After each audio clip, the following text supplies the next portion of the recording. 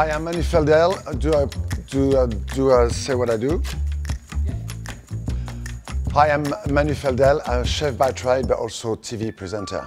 And this is my South story.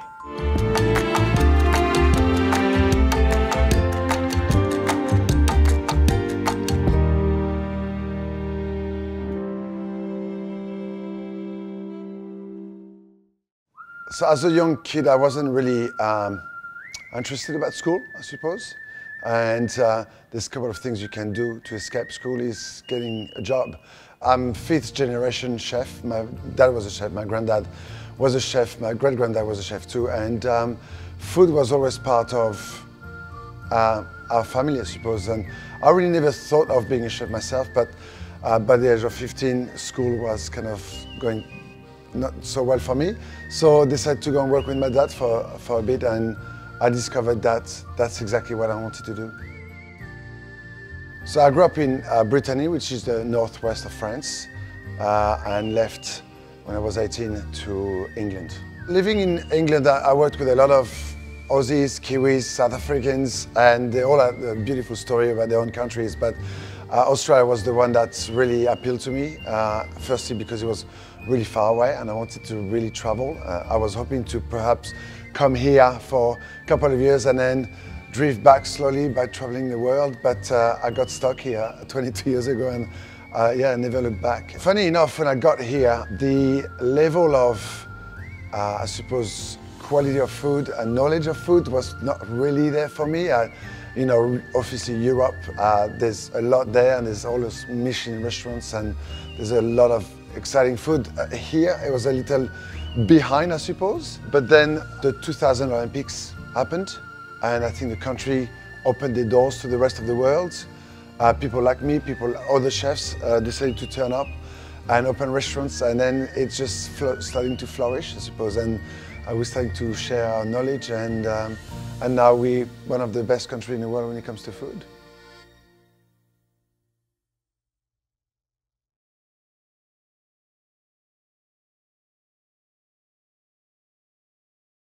So rugby league pretty much disappeared apparently just before the Second World War.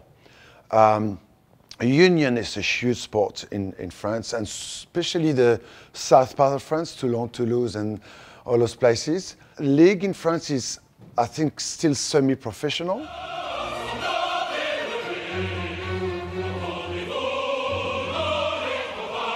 I realized very early on that the rugby culture, either union or league, was a really strong culture here.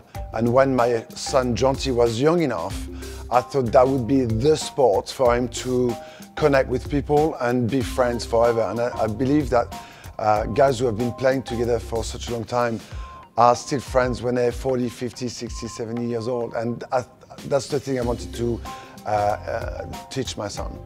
I had a little kitchen studio in Edgecliff, and my friend Gavin was doing a bit of PR for DeLonghi, which was on the top of your jersey at the time, and they used my kitchen studio to bring some of the players to do a bit of filming.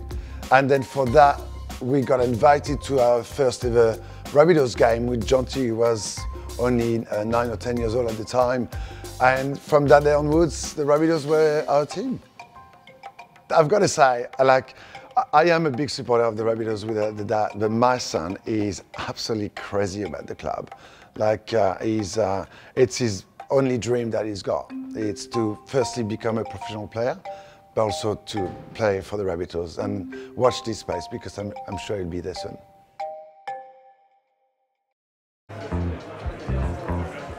Medium to high is the way you need to cook stuff.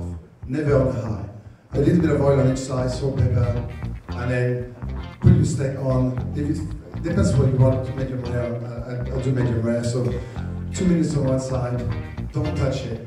That's the thing, don't touch it. Because you guys like to have a baby on one hand, tongues on the air, and just, you see that flipping the steak on the little scoop, okay? It doesn't cook it. So leave it on there for 2 or 3 minutes, flip it around 2 or 3 minutes, let it rest on top of it for 2 or 3 minutes. That's it. Resting is more important because it keeps on cooking or it keeps on finishing the job. So we just name a couple of players. Yeah. And then if you can think they were to be a dish, you know, what would be their dish? Wow, okay. Probably start with Cam Murray, I think. Cam Murray, what kind of dish would be? Cameron Murray has gone over to score. Something that is fresh and lasts forever, I suppose. Oh, straight through the Cameron Murray. I'm gonna say something like sashimi because you have to be skillful to be cutting a piece of fish, and it's clean and it's full of flavor, even though that it's quite simple. And here it's Cook getting a ball away from Murray. Oh, he goes through the air. He flies through the air.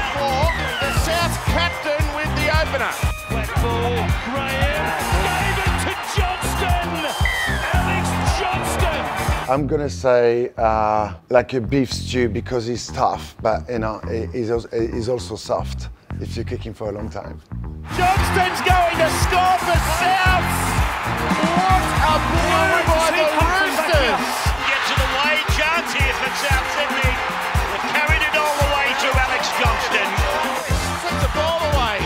Mitchell, Latrell Mitchell on the counter-attack. Down the wing he goes. Latrell is going to score. Unbelievable. Whoa, he's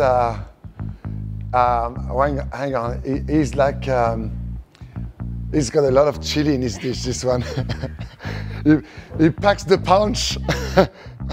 He's a spicy curry. I'm telling you, he's like, yeah, it's like it's the dish that you put too much chili in it, and then suddenly you can't get rid of it. Latrell slams it down. He didn't think the tackle was completed. Beautiful. That's outstanding. Latrell Mitchell with the try for the Rabbitohs. And here's Burgess steaming through. Thomas, he's a bull, isn't it? The bite that it keeps on repeating. You know, he always stands up and go for another clash. Boom. I mean, he's not the fastest either, so I'm gonna say garlic snail because the garlic is, you know, it's always the punch of the garlic, but it doesn't move too fast either, but he's strong. Oh, yeah.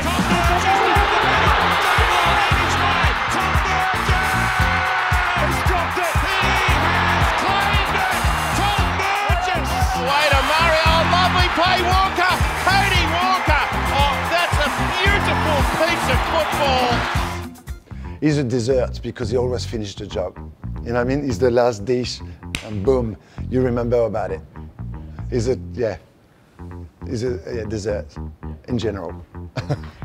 It's true though, isn't it? Like, he gets the job done right at the end, boom. And now it comes out here for Cody Walker. And Cody's gone in to score. Walker, he cleans it up.